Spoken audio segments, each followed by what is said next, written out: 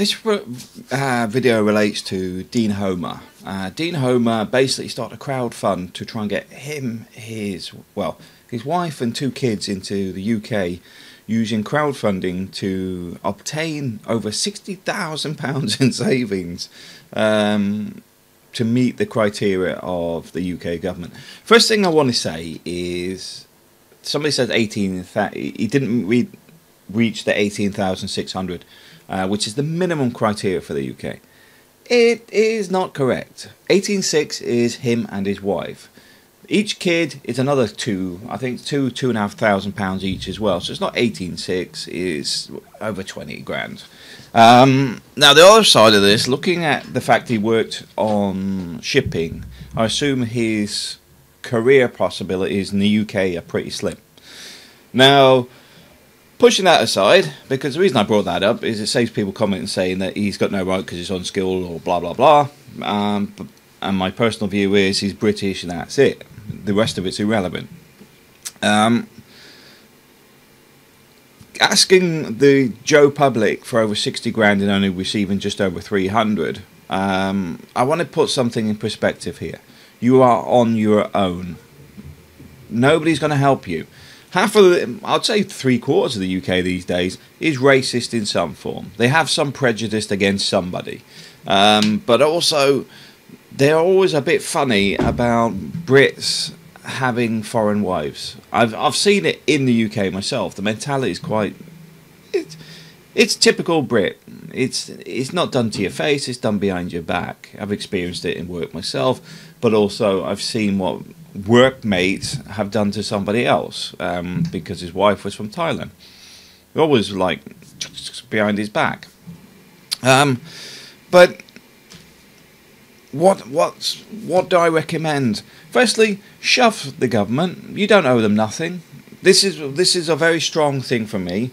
Is you owe the British government nothing. If you're a British national, you're British by birth. That's it.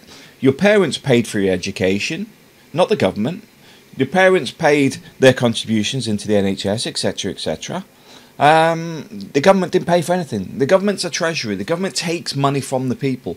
You owe the government nothing. So those that get on the nationalistic thing, get stuffed. As simple as that. Because it is nonsense. It is designed to pull people into doing what the government wants. And the joke here is those at the top abuse it to the max.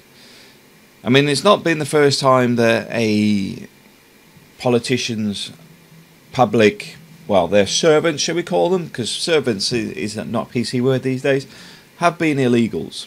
The US has had it, and I'm sure it's come up in the UK a few times. There's a lot of Saudi diplomats and whatever that dump them in London streets with no passports and nothing, and don't even speak a word of English. It's not the first time it's happened, but it's not in the papers very often.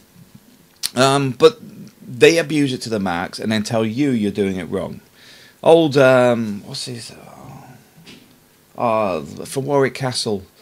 They used to, they dictate... This is going back a while, mine. Used to dictate how everyone should live their lives while they're having, like, orgies and stuff up at there. And then telling you that you're in a house of sin because you're not living with your wife because she does your head in or whatever. But it's right for them to have orgies and stuff at their home. This is going back a while, though. This is, what's his name? Winston Churchill's childhood, I think.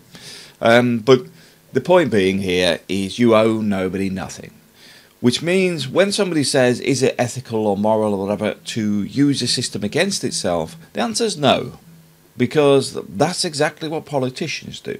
Why do they have offshore companies? Because they don't pay tax.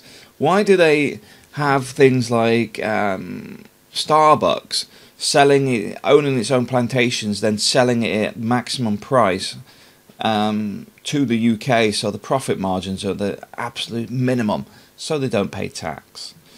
At the end of the day, the only people that are stupid enough to play this game are Joe public. Everybody else is abusing it to the max, but we're the majority that suffers from the minority abusing it. Now I get on to my point. Don't ask the Joe public for £60,000. They ain't going to help you. A lot of them think you shouldn't have a right to bring your wife and kids to the UK.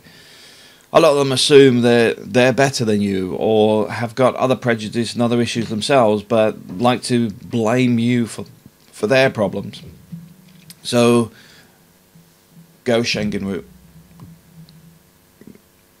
Look up Schengen route and head yourself into Portugal.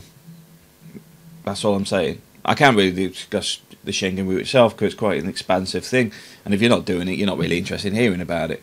But research the Schengen route and head to Portugal. That's my only advice. You will not have to get £60,000 to suit the British government. You may have to work in Portugal for a small period of time, but you can skip the whole system by going to Portugal first. Alright, thanks for watching. Yeah.